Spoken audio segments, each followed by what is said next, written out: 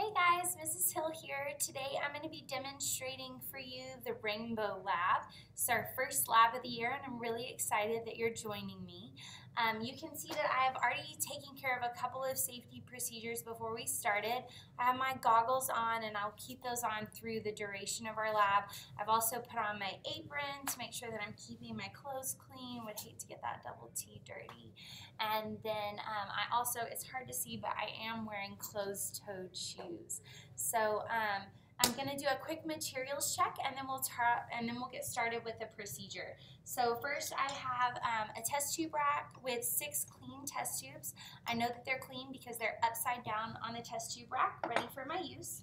I have 2 clean graduated cylinders. One is a 10 milliliter and the other is a 25 milliliter. I have a pipette. Sorry about that. Forgot about the bell. And then I also have a dry erase marker. I have a large beaker, and it's hard to see, but it's labeled with a W. This is not going to be my waste container for today. I also have a large beaker labeled H2O. This is just clean water from the tap.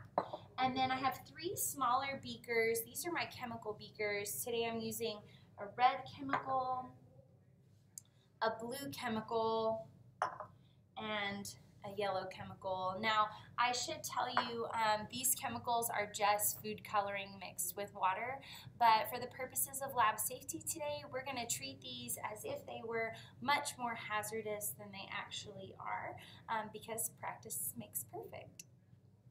So now that I have checked my materials, I'm ready to get started on procedures. Procedure part 1, number 1, says label 6 test tubes in order A, B, C, D, E, and F. So I'm going to take each test tube off of my rack, use the dry erase marker to put a nice big visible label on my test tube. You can see I've labeled that one A, and then place it right side up inside the test tube rack. So give me just a second and I'm going to magic the rest of those into labels. Alright, so as you can see, I have all of my test tubes labeled very visibly big up at the top so I can read them as I'm working. And step 2 of my procedure says to fill a beaker half full with water, which I took care of before we got started today, so I have that ready. And then step 3 says to make sure you have a waste container, which I already took care of as well before we got started on the lab. I'm moving on to step 4, which says into test tube A, measure 25 milliliters of the red chemical. So I'm going to take and I'm actually going to bend down at eye level here just to make sure that my measurements are incredibly precise. And I'm going to pour 25 milliliters of red liquid. Now I'm just a touch over, so I'm going to use my pipette here to take out what little bit I don't need. Now that I've taken that out, it's really important that I not contaminate my clean chemical beaker by putting it back in. So I'm going to take that red chemical and put it into the waste container. Now that I'm finished, I can pour that 25 milliliters of red liquid into test tube A. It's incredibly important that when I'm done, before I move on to the next step, that I rinse my equipment. My pipettes and my graduated cylinders are plastic, and I definitely don't want to be mixing chemicals in a plastic container and risking melting all of my plasticware. So got my pipette good and rinsed out, and then I have rinsed out my graduated cylinder as well. That dirty water goes into my waste container, and now I'm ready to get started on step 5.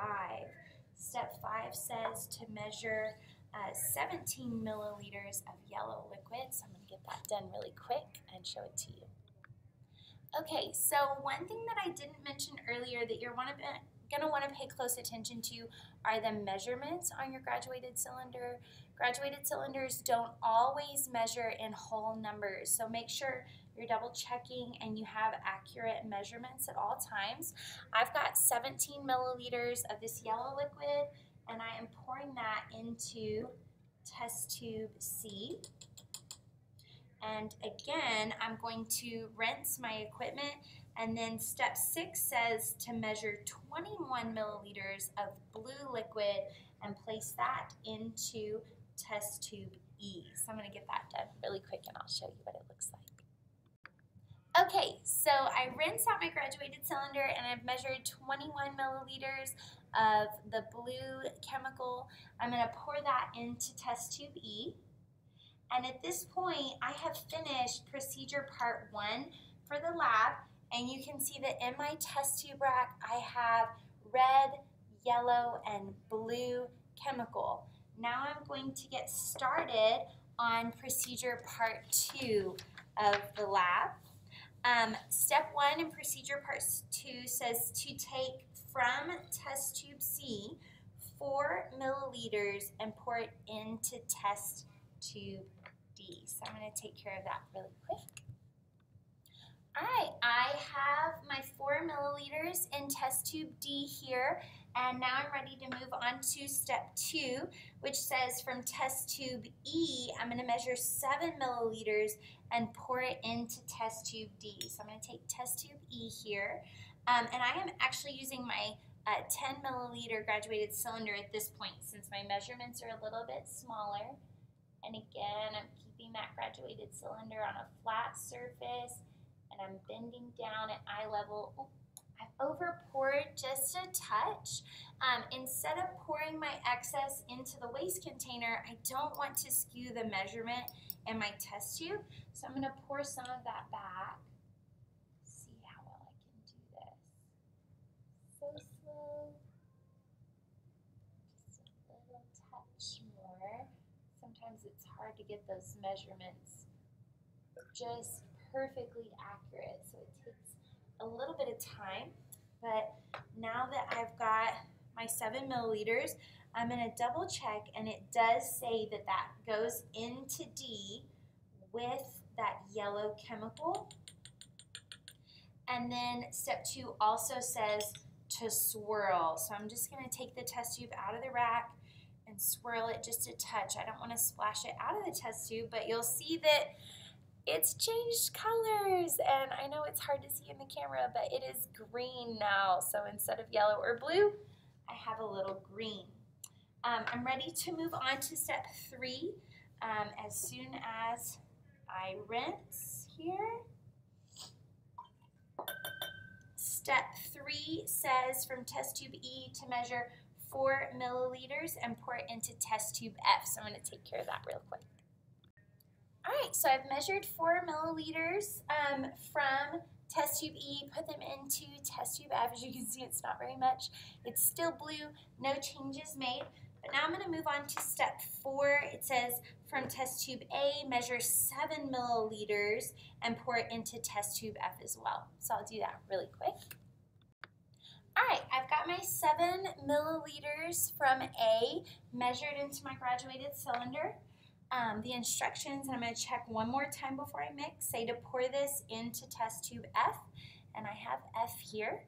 So I'm going to mix my red and my blue chemical, and then the instructions say to swirl. So I'm going to be careful not to splash, but I'm going to swirl that, and then you can see it's changed colors. I have a beautiful purple substance here. So I'm going to add that back and rinse my graduated cylinder. I'm getting so excited about these colors. I hope you're enjoying too. And I'm ready to move on to step 5. From test tube A, measure 8 milliliters and pour it into test tube B. So let me get that done. All right, so I have my 8 milliliters from test tube A, and I'm going to pour that into test tube B and rinse my graduated cylinder. Step 6 is my last step, and it says from test tube C to measure 3 milliliters and pour it into test tube B as well. So I'm going to get that ready. Okay, I've got 3 milliliters from test tube C, and I'm just going to double check my procedure here. It does say to pour that into test tube B along with the red chemical. So I'm going to pour that in there, and then the instructions say to swirl. So we're going to swirl there, And then you can see when you look, we have like a more orangey colored substance in that test tube. And that is the end of my procedures. So now, it's kind of hard to see in the lighting, but if you take a look at my test tube rack, I've got a rainbow. I have red, orange, yellow, green, blue, and purple all in my test tube rack. I'm so excited. The last step here is for me to take measurements of all of these liquids and record that information on my data table. So I'm going to get my measurement tools good and clean, and then I'm going to take those measurements. As I measure, I'm going to pour everything from the graduated cylinder into the waste container because I'm done with the lab today. So I'm going to start with A. This is test tube A. On my data table, it is red, so I'm going to record the color of the liquid as red, and then when I pour it into the graduated cylinder, it looks like I have, let's see,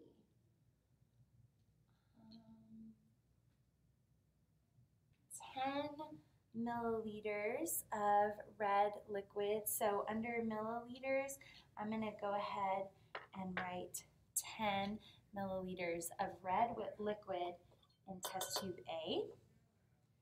Then I will rinse again, and we'll measure B. B, as you can see, is an orange, so you'll want to record that on your data table. Test tube B is orange, and we'll take that measurement really quick. Get every last drop out of there that I can, and it looks like test tube B is 11 milliliters, so make sure you record 11 milliliters of orange from test tube B. Pour that in my waste container. Rinse again, and now I'm ready to do C. So you can see test tube C is a pretty bright yellow, it's beautiful sunshiny yellow, and I'm going to take that measurement really quick.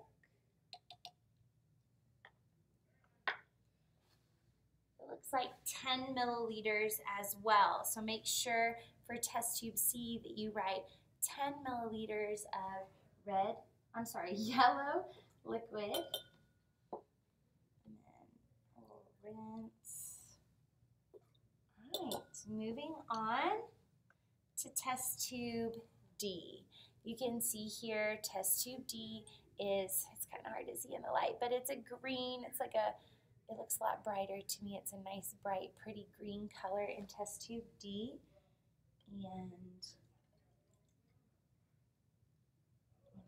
pour it in, it looks like we have 11 milliliters of green as well. So 11 milliliters of green liquid from test tube D. Make sure you record that on your data table. And I am rinsing again. Make sure you're getting all that rinsing done, and actually splashed a little bit. So if this were hazardous chemical, I would go at this time and wash my hands. I'm going to take care of that now, and I'll be right back. All right, guys, my hands are clean. I am back and ready to do these last two test tubes. I have here test tube E. Let's see if you can see it in the light. It's kind of a blue, like a pretty dark blue color. So make sure you record that on your data table. Then I'm going to pour it all into my graduated cylinder. And it looks like we have 10 milliliters of blue liquid from test tube E. So make sure that you have that recorded on your data table. And I'm going to rinse one more time so that I can take a look at test tube F. Here I have test tube F. You can see kind of in the light, hopefully, that that's a bright, well, not bright, it's a really dark, pretty, like very royal purple color. I'm gonna pour it into my graduated cylinder, and I have 11 milliliters of purple from test tube F. At this time, all of my chemicals that I've measured out are in my waste container, and my test tubes are relatively empty, I am going to take all of my equipment, my pipette, my 2 graduated cylinders, and my test tube rack to the sinks, and I'm going to wash all of this with soap and water using a test tube brush. I'm also going to use a Clorox wipe to wipe down the counters, and I will get a fresh paper towel for the next group. Once everything has put away and the lab is completely clean, then it's safe for me to wipe down and take off my apron, take off my goggles, and make sure that I put them in the goggle sanitizer as well. That is the Rainbow Lab, guys. I hope you have a great time. I'm so sorry that you couldn't be here to do it with us, but I hope that you get the opportunity to try out the Rainbow Lab on your own because it's a lot of fun and a great experience. I hope you'll stay tuned for more lab tips and ideas as we go through the year. See you soon.